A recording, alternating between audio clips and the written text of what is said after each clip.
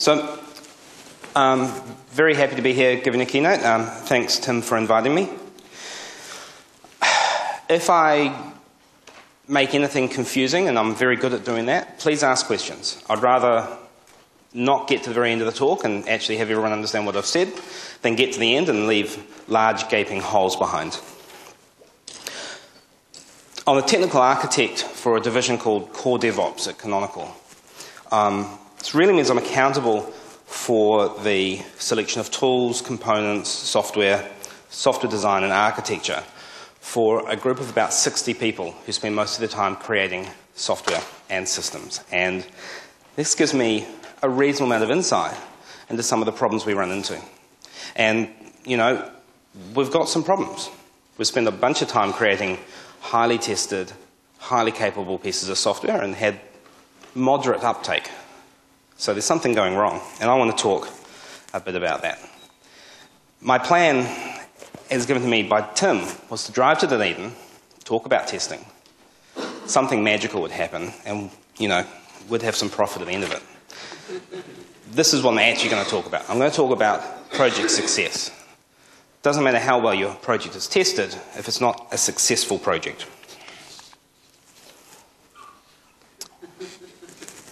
I mean, really, honestly, I think this is a little bit of an exaggeration. This one, however, I'll stand up and defend all the time. Most software sucks. But why? You know, what is it about software that makes it particularly worse than, I don't know, cups, cars, beds, houses? Are we as humans just very bad at making things?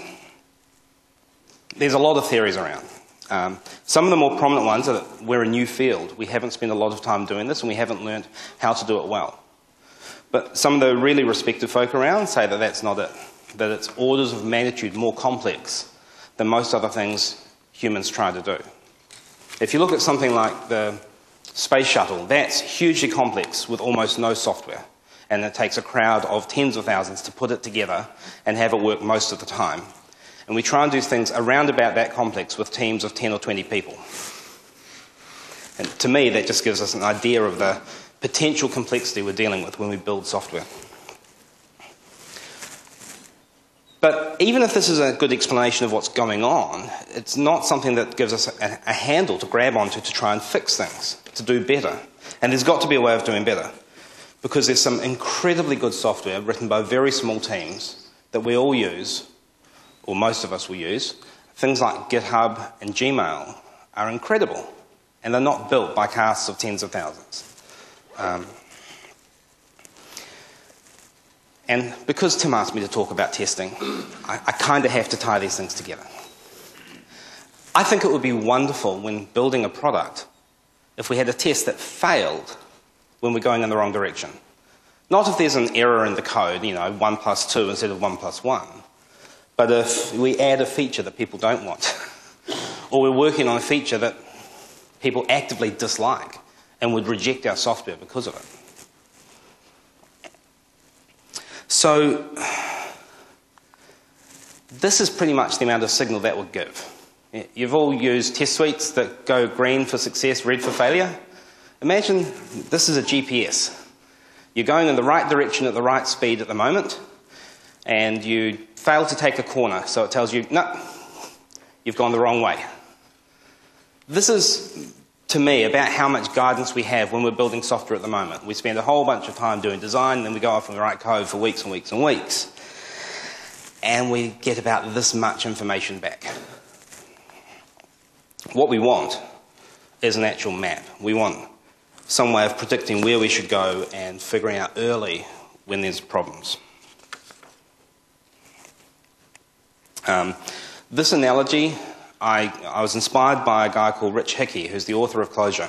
And he's given some really, really good talks. And one of the talks he did recently is a thing called Simple Made Easy. It's on QCon if you want to look it up. Just Simple Made Easy. And in that talk, he refers to programming by bouncing off the guide rails. The idea that if you've got a whole comprehensive unit test suite, functional test suite, integration test suite, and you can make an arbitrary change to your program, and a test will fail if it's wrong. Again, think about the amount of signal you get. Compared to a GPS, That's almost useless. Yes, it tells you there's something wrong with all the previous decisions you've made, but it doesn't actually take you where you want to go. And none of the tools we've got take us where we want to go. I've written a raft of unit test related tools, things like nose and py.test. They also offer very good guidance about these are the things that are wrong, but nothing about where you need to go. In short, software tests and most similar tests are poor predictors of user behavior, and adoption of a product, whether people enjoy it, whether it solves a need for them, are the things that you want to be able to predict. Imagine you have a website and you want to test how it performs in the real world. You want to throw a whole bunch of users at it and see how it goes.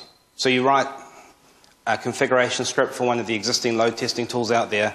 You throw it at your website on, some EC2 servers, and you observe how it goes. You say, hey, wow, that's great. We're really, really happy with it. Every small difference you've got is going to make that test less likely to be a good predictor of what will actually happen when you deploy that software in the field. And I've got a lovely anecdote here. We have in Launch... Who here has used or heard of Launchpad.net? Great, okay. So there's about half you hadn't, which means I need to do a little segue and say Launchpad.net is a code development site like SourceForge or GitHub. It hosts code and it hosts bug trackers. Unique amongst the sort of generic code hosting sites, it hosts the code for Ubuntu, for the distribution. So it understands the structure of a Linux distribution, which things like SourceForge and GitHub don't. You can kind of map stuff into it, but that's its unique selling point. Ubuntu gets a lot of non-technical users reporting bugs. They come up, they say, hey, there's something wrong, and they file a bug. And the development community, the technical community goes, hey, this sucks, because these guys don't have a clue. They have no idea what they're talking about. So a while ago, a system was built to do full-text search that would find the most likely duplicate bug and really encourage people to say, hey, this is my bug, I don't need to file a new bug, I don't need to get mail forever from people discussing this problem. And it worked really, really well. It's kind of expensive to execute. It worked so well that the existing full-text search was abandoned by a large proportion of the technical users. They went and started filing new bugs to get into this wizard that would help them find duplicates, even though they were people working on Ubuntu who knew everything about it already. We didn't predict that. And because it was a more expensive search, because it was doing a lot of stuff in the back end, our system load, instead of going slowly up as people did more and more things, went up like that. And 2 years ago, we were getting huge numbers of complaints. Performance is terrible, it sucks, I can't find anything. And we'd go and look at the full text search and we'd say, hey, it's fine. Till we found out that actually they were using this other entry point that was meant to be for maybe 20 or 30 people a day. It was having thousands and thousands of hits a day. So you can't predict what people are going to do very well. I mean, maybe psychologists can, but...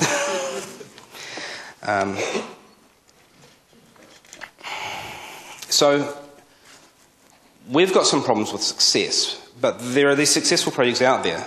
And if you look in the PyPy, there's lots and lots and lots of small projects, single author projects.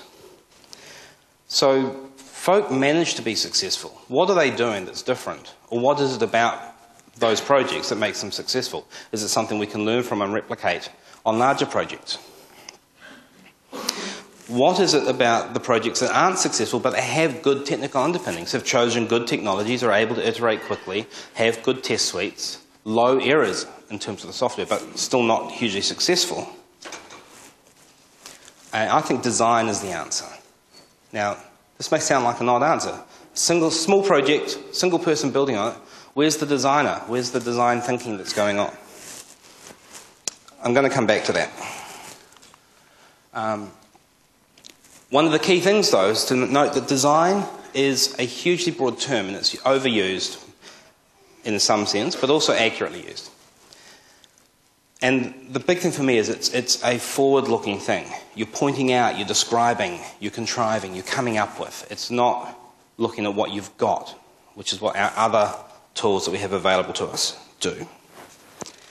And the sorts of levels you can look at with design are interaction design, visual design, architecture, code design, even style guides kind of fit in that spectrum.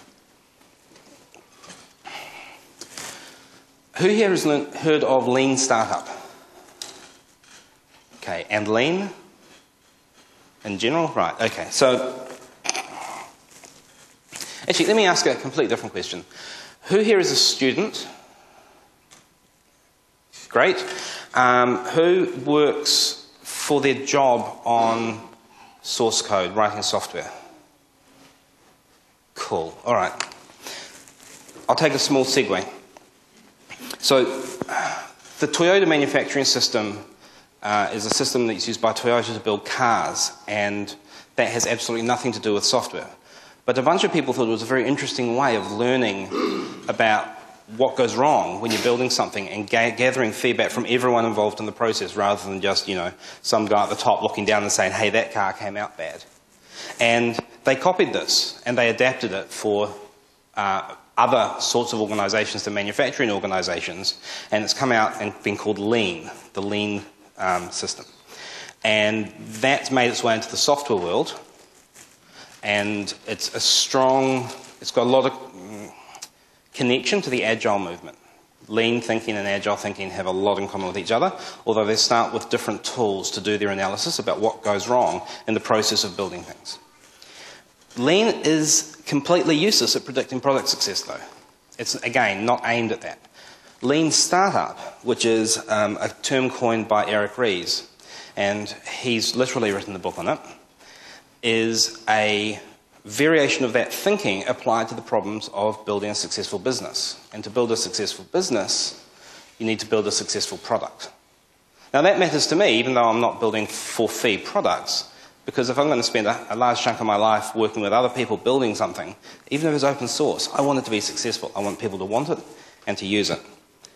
He's onto something, and a lot of this talk kind of hopefully dovetails with that, but since you guys aren't broadly familiar with that, that won't help you. The key thing, the key insight that Lean Startup has is that whether you are being successful or not in terms of meeting someone's needs is something that can be tested. You can measure it. It won't tell you what direction you need to go in. You need to do design to do that. But it will tell you if the direction you thought you needed to go in is actually effective.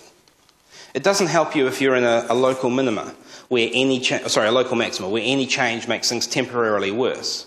So you still need to use your noggin and be willing to take a big jump every now and then. But it does help you really tune the direction you're going in. In terms of successful projects, there's a group called the Standards Group that does a report. In 1994, they quoted 16% of corporate projects. Anyone want to take a guess? 16% of corporate software projects were successful or unsuccessful or somewhere in the middle? Yeah, 16% successful. And that's kind of a terrifying number. Right? If you've got 8 teams in an organization, and the team leaders look around at each other and go, one of you is going to come in on time, on budget, doing what people want. Not great. Things have got better. In 2004, and in 2 more years we should get another decade-wide data point, but in 2004 it was 34% successful. So it got significantly better. But they define success purely as on time, on budget. And that's not terribly interesting to me because I've been in situations where we've implemented a system on time, on budget, and then had no one in the organization use it. Or effectively, no one use it. So I think we need a better definition of success. But just to touch a little bit more on the statistics, 51% in this 2004 chaos report, 51% were challenged, which means that they weren't cancelled, but they weren't on time, they weren't on budget. And they kind of tended to blow out really badly. Hundreds of millions of dollars blow out. If you're going to blow out the full size or a multiple of the full size of your original time estimate or your budget estimate. 15% cancelled completely, which again is improved from the 10 years before that.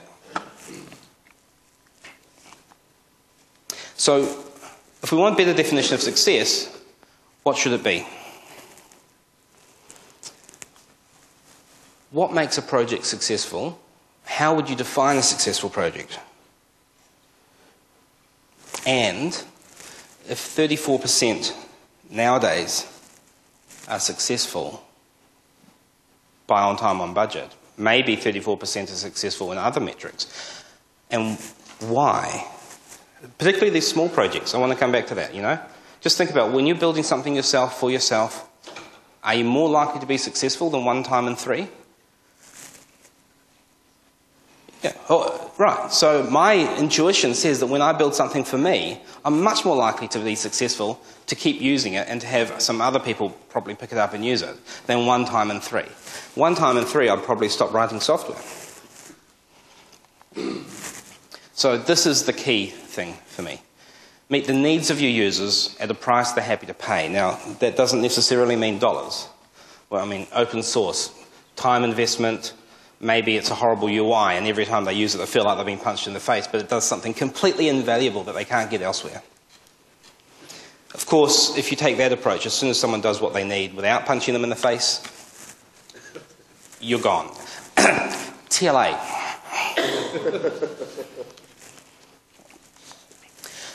But needs are funny things, right? I need my car to get me into work every day, but I also need it to actually be a smooth ride. I want to feel happy when I get out of it at the end of the trip. Word processors need to let you edit text, but they don't want you don't want to be feeling like you're squinting and going blind at the end of the day. There's a great book by a guy called Alan Cooper, who runs a design consulting company in the US called About Face. Now, I don't agree with a whole bunch of things in this book, but I'll let you make your own decisions about those things. It's worth reading because it's got a huge amount of information about how to understand what users are looking for. And one thing in particular is that they are looking to feel good about the product. They want to come away feeling happy with themselves. If they end up feeling stupid or frustrated, you're not meeting an emotional need, even though you're analysing software. So you can't analyse your UI and your overall experience in terms of lines of code or, you know, the number of colours or icons on the screen. It's got to be a bit more precise than that. Specifically, users want to use your product, but to build a successful product, what else do they need to do? They need to help us understand the things they're looking for, what needs they've got. So we've got to go out and talk to our users. But it's more than just users. Someone's sponsoring the project. If we're doing it ourselves, we're putting our time and effort into it. If we're doing it for an organisation internally, someone has said it's worth diverting revenue to doing this thing. If you're doing it to build an external product, you've essentially got investors who are looking to get a return on the investment at some point. Sometimes sponsors are altruistic, but my experience is that that's few and far between, even in the open source space. Hello? Right. Developers also have needs that have to be met as part of this process. We need to be able to feel reasonably happy. If we're looking at a pile of spaghetti code, we're not going to be happy. We're not going to spend our extra evenings hacking on this thing. I mean, maybe if we get an emotional connection to it, we will try and fix that and take it as a challenge. But what we really want is something that's maintainable, it's a pleasure to work on, and that we feel happy when someone comes to us and says, hey, we've just realised the users need this other thing, and we can take that on as something to step up to rather than something to whimper and cower away from.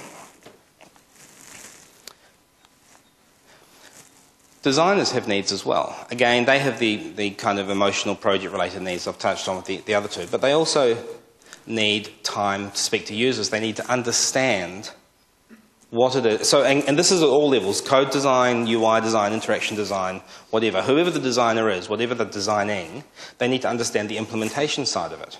Not enough to do it, but enough not to make mistakes. Who here has worked with a designer on software? Right. Now, leave your hands up.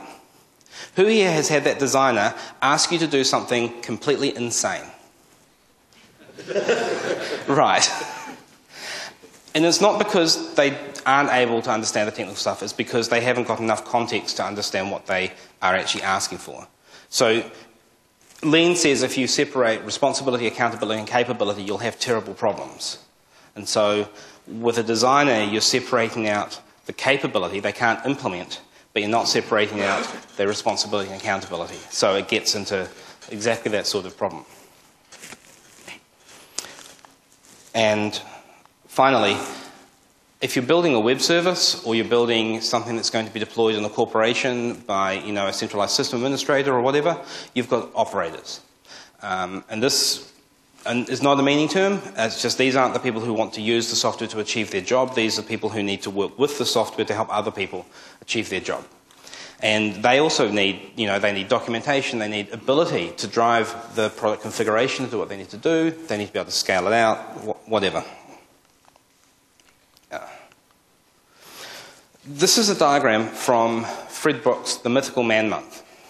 And in it he postulates that when you take a regular program and you turn it into a product, it becomes 3 times as expensive to build.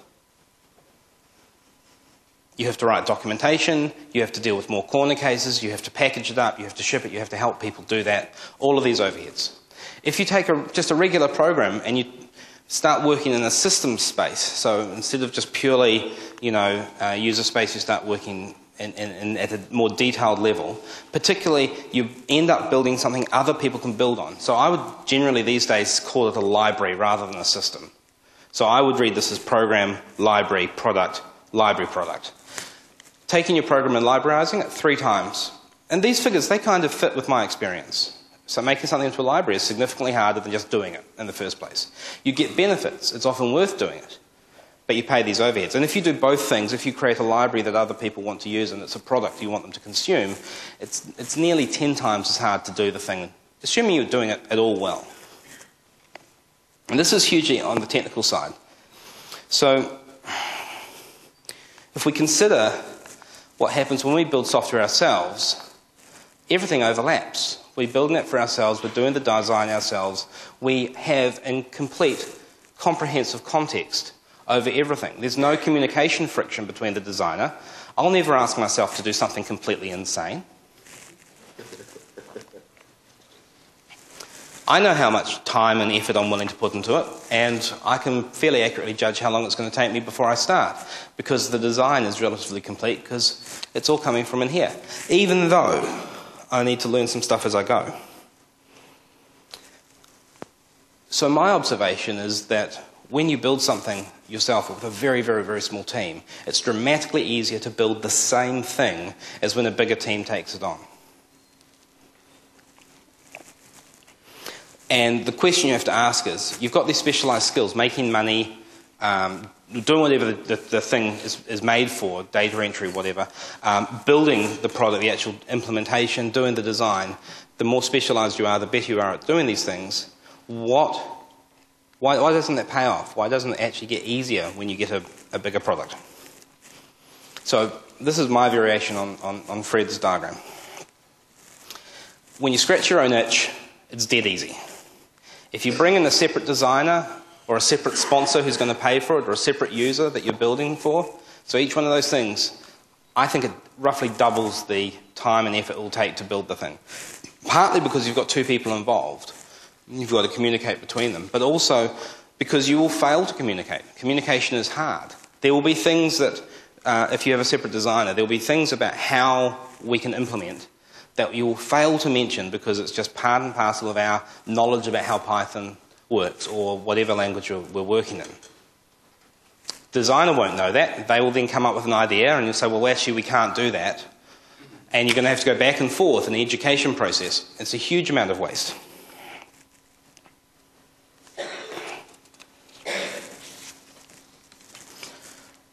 Why should it matter so much? I think we have to go back to basics to answer that question. This diagram, I'm just curious, do they currently show this diagram in computer engineering courses? Yeah, a couple of nods, a couple of head shakes. It's all good? All right? So, and I found this out recently. This is the earliest troll I know of in computer science. The guy that put this together, a guy called Royce, in the paper he presented this, he said, this is a flawed model, don't use it.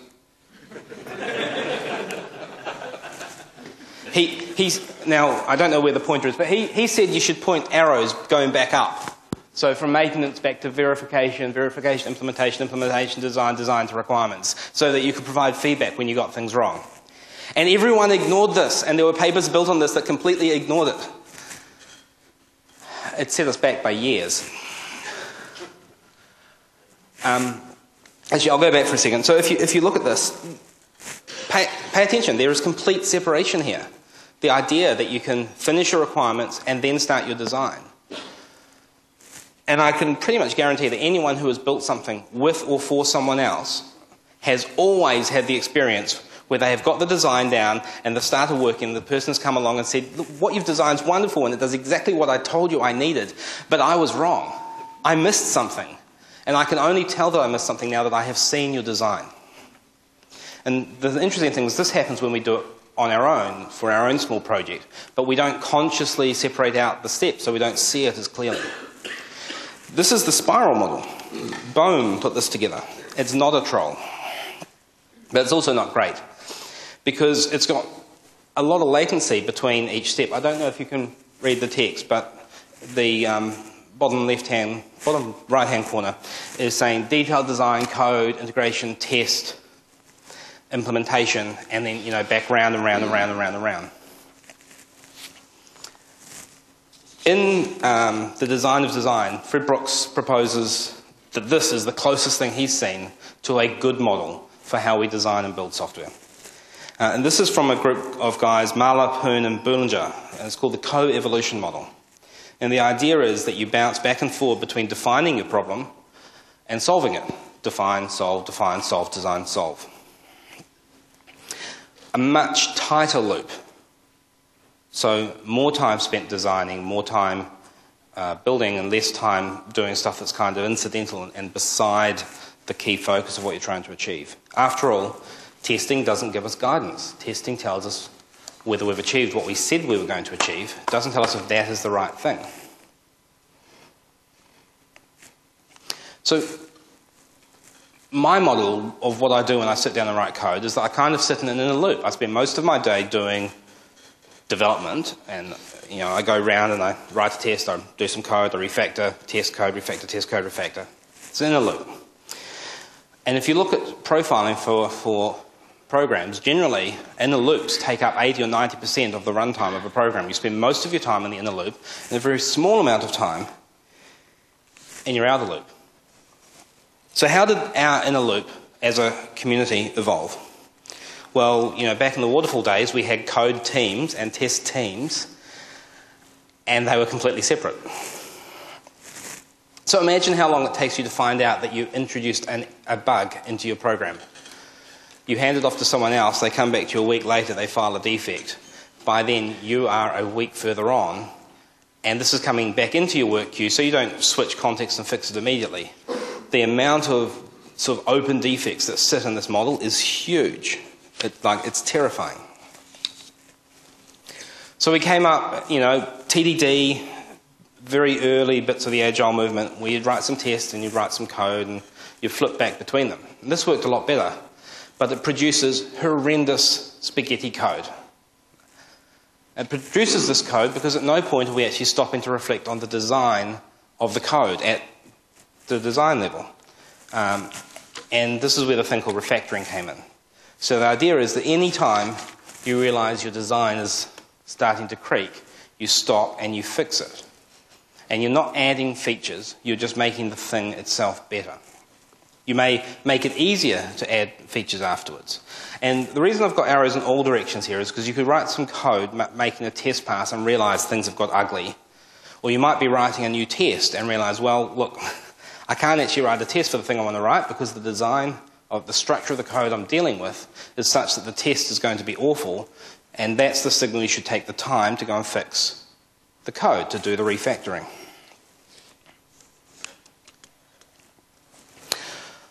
I generally expect people to spend about equal amount of time on these three things and they're in a loop. If you spend a small amount of time testing, you'll probably not have enough test coverage. If you spend a small amount of time refactoring, you will end up with spaghetti. And I'll happily take a bet with that on anyone in any language. And if you spend a small amount of time coding, you're not going to get through the tasks you're trying to achieve particularly quickly. So like most profiling things, I think as soon as you frame it in a particular way and measure it, you end up doing roughly 1-to-1-to-1 ratios. But the key thing for me is the amount of time you spend doing something defines the amount of time you spend on something overall. So if we want to make sure we spend a bunch of time doing design of our code, we have to spend a bunch of time doing design of our code, which is what refactoring is all about. But design of our code doesn't speak to product success, not terribly well. So if we come back to this diagram, we get stuck. We do problem statement, we go down to prototype 1, and we stay there. We've got no escape valve, no position where we go back and say, hey, it's time to do more design. And this matters, because your abstractions leak.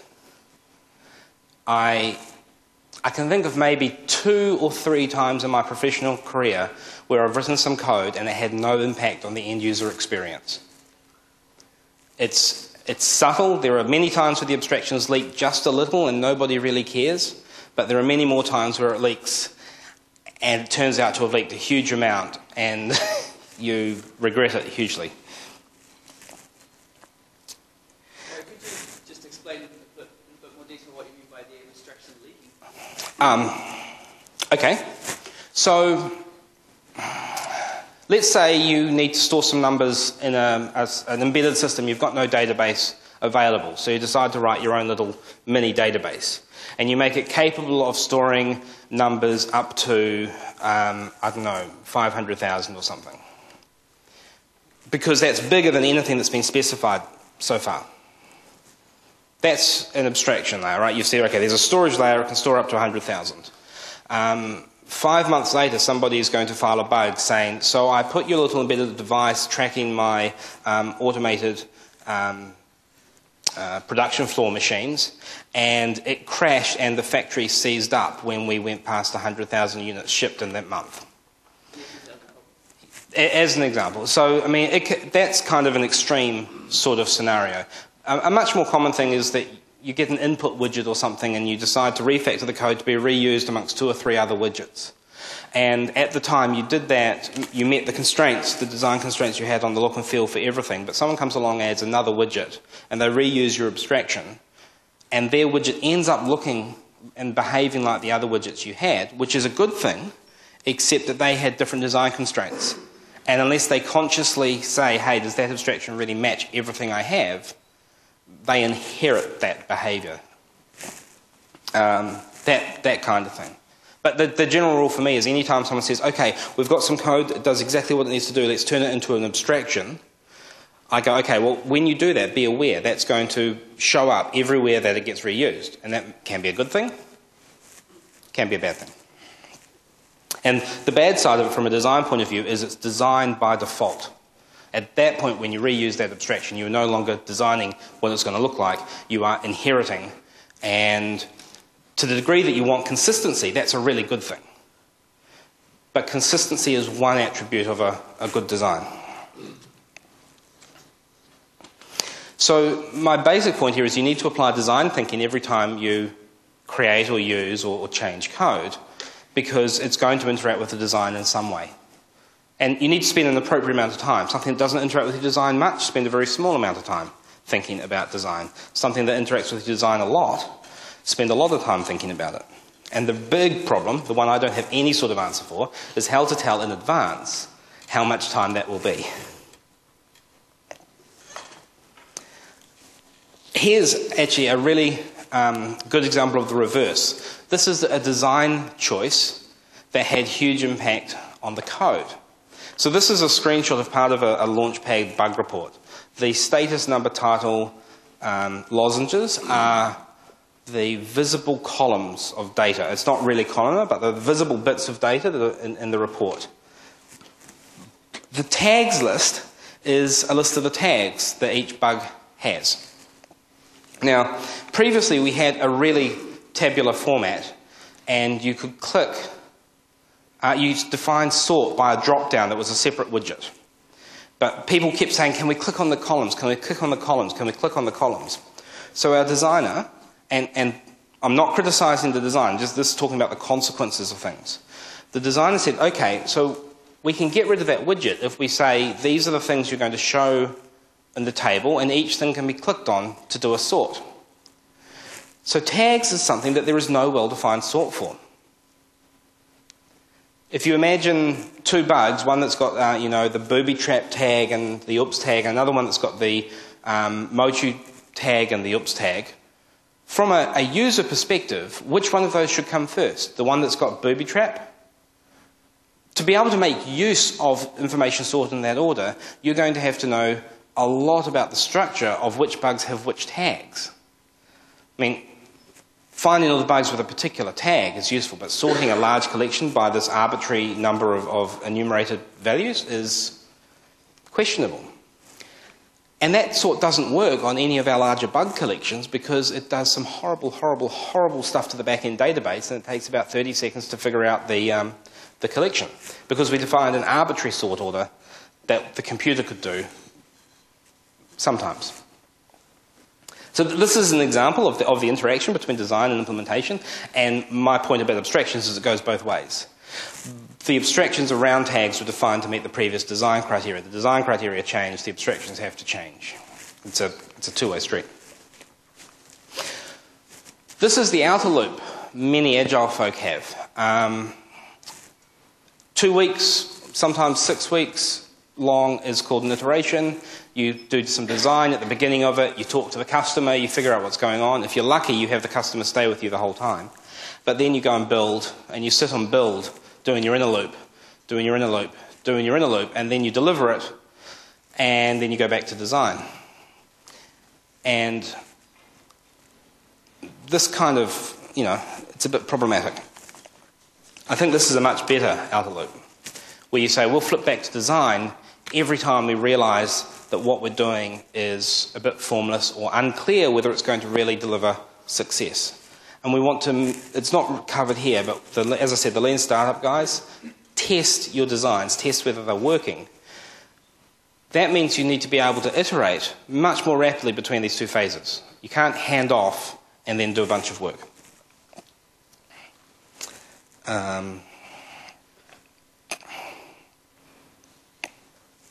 And so the key thing there is to be able to go to design mode anytime you're not sure whether what you're working on delivers what the user needs.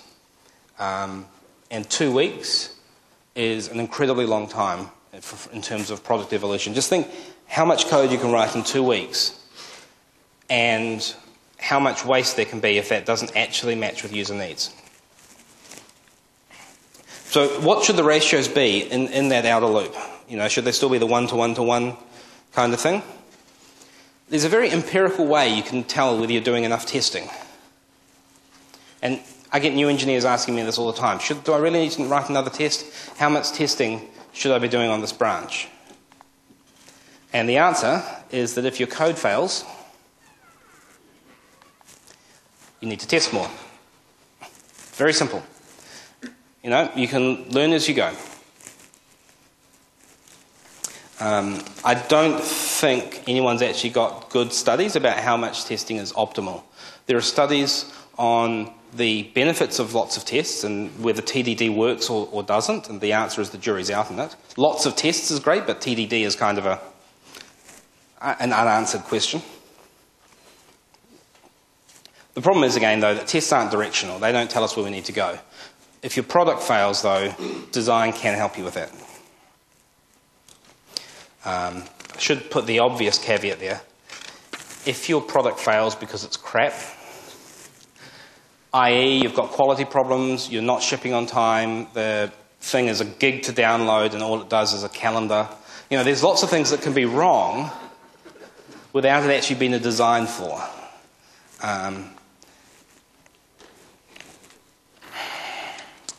Now, I have to put a caveat here. I hate doing this. We haven't tested all of these solutions. These are things that we have sort of scheduled as things we'd like to experiment more with in CDO, and we are starting to experiment with them. One of them is to design daily. Rather than doing some design, handing it off to developers. The developers work on it and they hand back the result. Do design every day. Just enough design. Don't do more design than developers can actually make progress on each day. You need to test the output every time it comes back, not a week later the next best build, or 2 weeks, or 6 weeks. The very next build needs to be thrown out and tested against real candidate users. So if you've got a website, do A/B testing, every day. Get at least 2 or 3 different experiments up and see whether people's behavior changes. If you've got a product that runs on people's machine, set up a channel where you can push that build out every day. Do appropriate delivery and QA steps. Continuous integration is an essential part, and continuous delivery with automated validation of every known problem you've got. Get it out onto receptive people's laptops every day, get feedback from them every day, instrument it. Tell them, say, look, we want to make sure this product is one that you really like. We kind of expect that you're going to use it every day or two. We'd like to get anonymous stats back about whether you used it or not and how long you used it for. Because we think this will tell us whether we're heading in the right direction or not without you having to come and tell us exactly what you think every day. You can do that as well, but we'd like... And if 5% of your audience sign in for that, you'll get good signal. It won't be perfect, but it'll be there. And if you have something in between, something that is neither runs on the laptop nor a website, then come and talk to me later. I'd like to hear about that. The second thing is that design, and this is something that it's really fascinating me at the moment. Design has a bunch of science in it.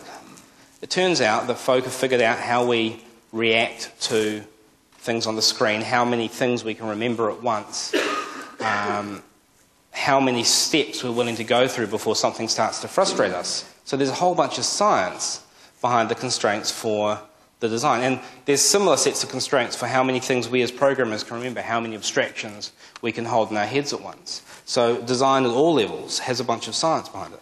Now, I'm not suggesting folk who are programmers become designers, but if you know some of the science of design, you can foresee the answers to questions like, I need to add another parameter here for configuration because this other thing that we're trying to do requires configuration and it's going to change this form over there. Is that going to be okay or not?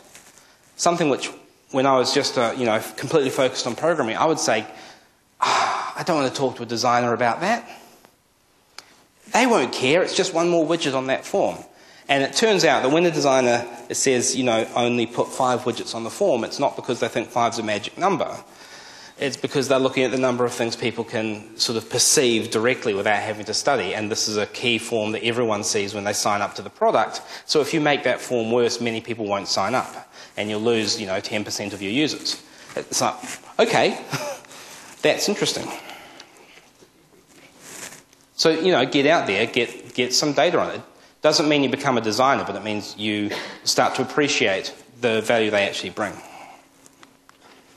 Another thing you can do, and this one it's a bit more sort of formal, but map what you're doing back to your problem space. Think of it this way. If you're building something and it's not making your product better, if it's not actually part of what users want in any of those sort of different sorts of needs, including the people who are going to operate and the people who are going to sell it, if it's not serving one of those needs, why the hell are you doing it? Right? You can spend a whole bunch of time doing stuff that's really technically interesting but doesn't move your product forward at all. Having an actual track back, if you use Doxygen or PyDoc or whatever, you could, in every method or class, just link this back to the requirement you've got for why you're doing this. And then if that requirement goes away, you can search for it and then actively go and remove dead code. Even though it's still used, you'll be able to tell it's not needed anymore. We can rip that whole thing out, make the code base smaller, easier to maintain, easier to clean up. I'd like to have nicer graphics for this. I'm not a graphic designer. If we put design in our inner loop, even the kind of primitive design that I'm capable of, I'm sure you guys will do much better, but if we put it in the inner loop to even a small degree, if we add an escape valve that says, I think this is time to do design, and not design of the code, which is what refactoring is, but design of the product, as long as you've got the capability to do that just in time, like not an hour later, but immediately, which is probably tricky to arrange, but if you can do it, I think that would be a fantastic way to get more design happening. And the interesting thing to me is if you've learned some design skills, maybe you can do that yourselves. And if you haven't, maybe you have a team designer who's working with you on the project, and you can pick up the phone, walk around to their desk, hop on IRC, whatever, and say, hey, we need to tweak something, this is happening. But the key thing is to have it in your head when you start to see warning signs, the same way you see warning signs, code smells for refactoring. I think there are design smells that we need to start noticing. Open area for research is to figure out what they are. You know, probably ask a designer about that. Now this is kind of specific to large organizations. Don't share your designers. Being able to do more design depends on being able to bring it in a fairly low latency fashion. If you've got a team that's doing queued work and doing some design work for your team, some design work for another team, you're going to have a large context switch cost every time you try to go back into the design phase. So particularly with small projects, it may be expensive, but make sure you've actually got dedicated on-tap designers. It's better to have a designer idle and available when you need it than to have them fully utilised and unable to support you when you need it, if you want to keep momentum up on your product. Momentum's the wrong word because things don't keep getting developed when we stop actively working on them, but it feels like momentum. So likewise, don't share ops. If you've got a website and you've got a large ops team, make sure there's at least a couple of folk, even if they are able to go and do other things, who will drop it and come and work with you when you've got a problem, because otherwise your queuing is going to blow out extremely quickly. There's nothing wrong with having teams that offer design within an organisation and teams that offer ops within an organisation. The problem is the context switching cost. You've got to keep that really, really low. How are we going for time? 10 minutes. Well, so I have some bonus content.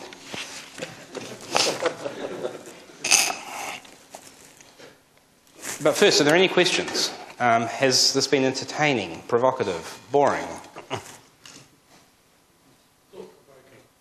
Thought-provoking. Are you trying to make your question heard, or no?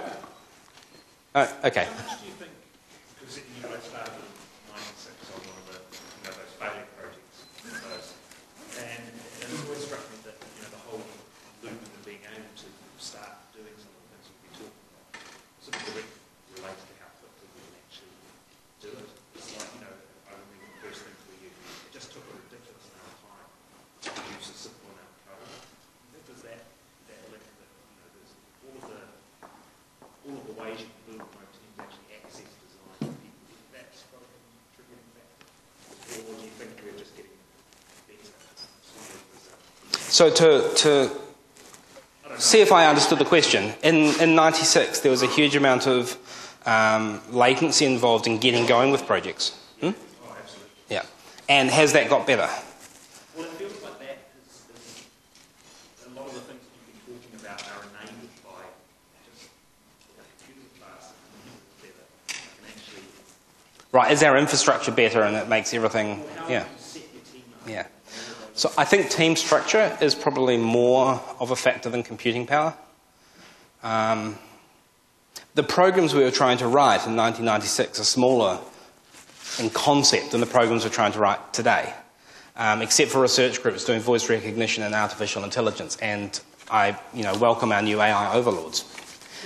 The team structure stuff, though, has evolved a lot. We kind of railway top-down hierarchical management was everything in 96, and now there are organisations with hundreds or thousands of people doing much more relaxed styles and being much more focused on supporting goal.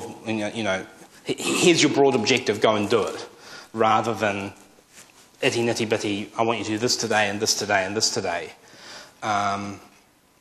But I think there's still a wide range of organisations out there, and you could probably throw a few darts and get every answer under the sun just in this room alone. One of the things I think has made a big difference is the process models that we've got, right? The waterfall model, when I went through uni, that was do a project with the waterfall model. I think every single one in our computer science class failed their project because they used the waterfall model. Like all the teams, they all got, you know, partway through implementation because they had this model with a very high startup cost. Come up with requirements, do a design, then start coding. So the latency was self-imposed. I mean, if you'd said, right, we know it's going to be a website, guys start putting together a website, designers start talking to users, you could have at least had a site with no content, but all the basic infrastructure together by the time the first conceptual design started to flow out. We've also got lots of libraries around now that we didn't have. I can think of at least half a dozen ways I can bring up a web server showing a directory with what's installed on my laptop. You know, Twisted's got one built in, standard library for Python's got one built in, there's Apache, obviously. I think someone's written a web server in Bash.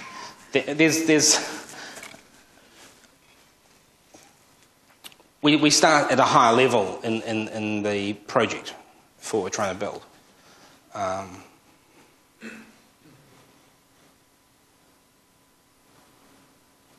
At least for my experience, most of the stuff I've done in the last 6 or 7 years has had existing teams. So I haven't had the experience of setting up a new team from scratch for quite a while. So I'm not really in a position to look at that aspect of it. But I can imagine teething problems as you get the team working together, figure out who's better at what sort of stuff, so that people... So there's an interesting... who's heard of Dunbar's number? Wow, okay, you guys need to look up Dunbar's number. Really, really cool number. The idea is that there is a fairly fixed, fixed by the plumbing in here, number of people that we can model as humans. So it's somewhere between 150 and 200, and if you work in an organisation that's under that size, after a bit of time, you will know everyone there. You might not know them intimately, but you'll know them well enough that whenever something goes wrong that they can help with, you'll go directly to them. So a lot of organisational documentation doesn't need to exist, and it probably won't exist in that small an organisation because people won't have problems tackling the stuff.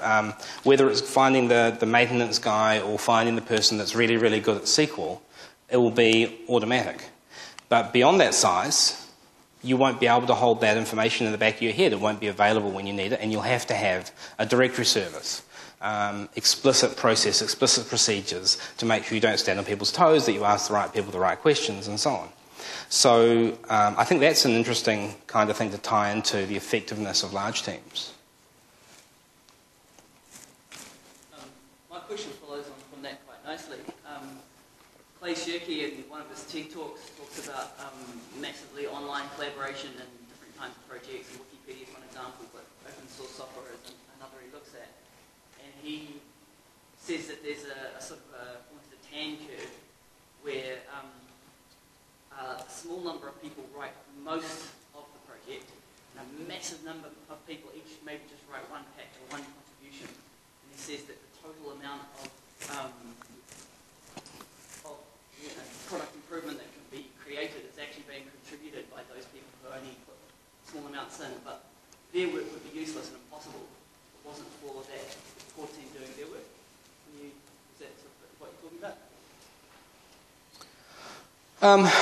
It's an interesting observation. I haven't done any analysis of that myself. I did look up some statistics as part of preparing this talk on OLO for the active projects, which projects are still getting patches in the last year or so. 50% of them have one committer. So when you talk about a large number of small projects, that's kind of like half of everything is one committer. And I didn't really dig into what happens beyond that. Certainly, I think it's a very well-recognised pattern that lots of projects have a core team and additional people come on and do stuff. The thing that's interesting to me is how you maintain integrity of design, integrity of code, in that sort of structure.